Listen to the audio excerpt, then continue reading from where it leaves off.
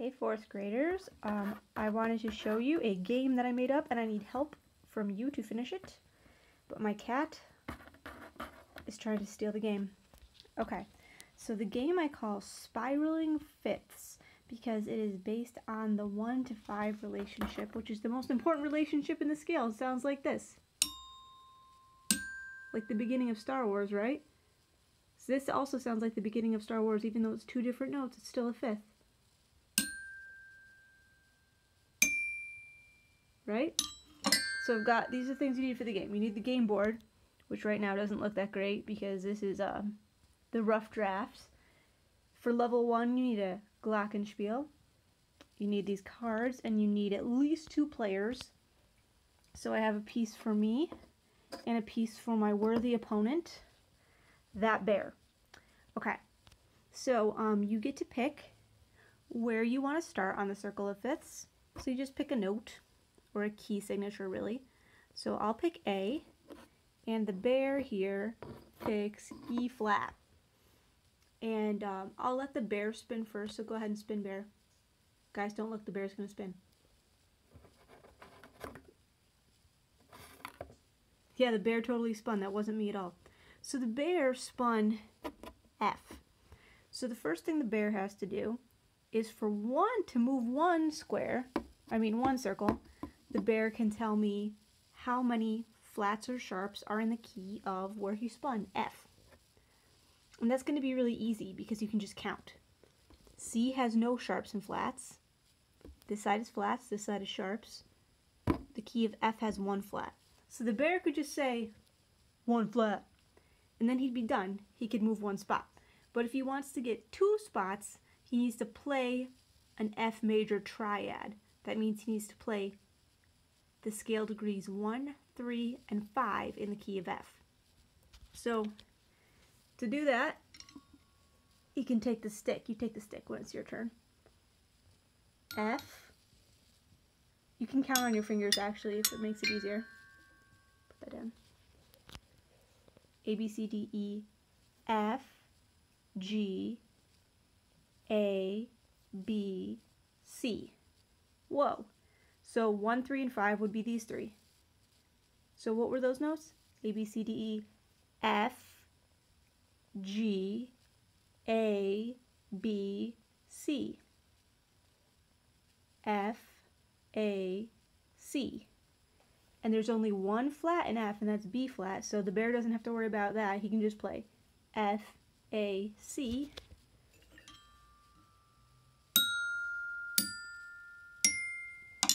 And now the bear can move 2 spots.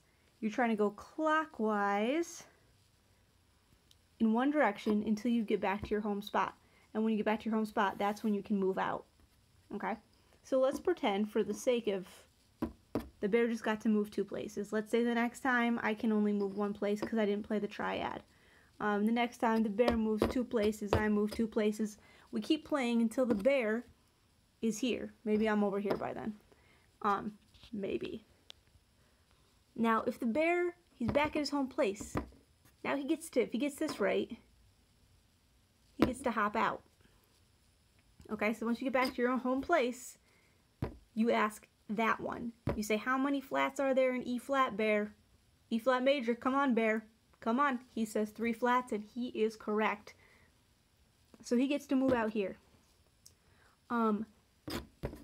This is V, note values. So that means I'm going to ask the bear a note value question. I'm going to say, hey bear, you ready for this? I don't know if I'm ready. In 4/4 time, what is a quarter note worth? And I can show him the card, but I'm going to keep my thumb over the answer. A quarter note is worth 1 beat in 4/4 time. So let's say the bear says, yeah, it's worth 1 beat. He gets to move there. Okay, I forgot where I was. I think I was over at A or something. So let's say I get mine wrong. They ask me what note value is. Note values. The bear asks me, in 4/4 time, what is a whole note worth? And maybe I say 8. Is that right? No, it's 4. Oh, okay. So that means I have to stay here because I got it wrong. but the bear gets to move forward to here because he got it right. Alright, now it's the bear's turn. He's got to answer the R question. That's note reading. But guess what? At the beginning of the game, we all got a challenge card. Wah! And I think the bear's going to beat me. So next time it's the bear's turn, I'm going to say, I challenge you, bear. Challenge card. I throw down my challenge card. Let's flip it over. While planking. Oh my gosh. So that means the bear's on this note reading question. He's got to answer this note reading question while he's planking. Are you ready, bear? Now he's planking, you guys. So I'm going to say note reading question. What note is this? The bear looks from his planking position. What note is it, bear? Oh, he knows. It's an F. Is he right? Yeah, he's right. That's okay. It looks like the bear might win it, but it's okay because I'm not a sore loser. Alright. So let's say I get my note value right the next time. In 4/4 time, what is a half note worth? Let's say I know it, 2 beats. So I get to move to here. Up, but the bear is on the last one. This is the winning spot. If the bear gets this right, he moves on. He's done. He wins. So maybe I'll challenge him again if I have another challenge card. Or maybe I won't, because my next challenge card is while standing on your right foot, and I don't think he can stand on his right foot. No, I don't think so. Okay, so I'll just not challenge him. I'll let him do it with no challenge. So here, the bear gets note singing. You gotta sing an A up to an E. Now, I don't expect you to know an A up to an E just in your head, so you get to play it first. Now, the bear can sing that on any syllable he likes. So he might sing, bum, bum. So you gotta put the stick down and then sing it. Bum, bum. Okay, bear, now it's your turn. Sing it. Sing, bear. Okay, now the bear forfeits because he won't sing. So I guess I win. Hooray for me! Anyway, here is what I need your help with. I don't know how to turn my camera around. Oh well, I'll just spin it. Okay, so what I need you guys to help out with is I need you to come up with more challenge cards, because I only came up with 3 challenge cards and I can't think of any more. While standing on left foot, while planking, and while standing on right foot. Obviously, I'm running out of creativity, so I need you guys to come up with some challenge cards that somebody could do while they were either reading a note, answering a question about note value, or singing an interval. And I also need to know what we can use as the pieces in this game, because I stole these pieces from a different game. And I think we should do something fun. So I want to know, what are your ideas for challenge cards for this game?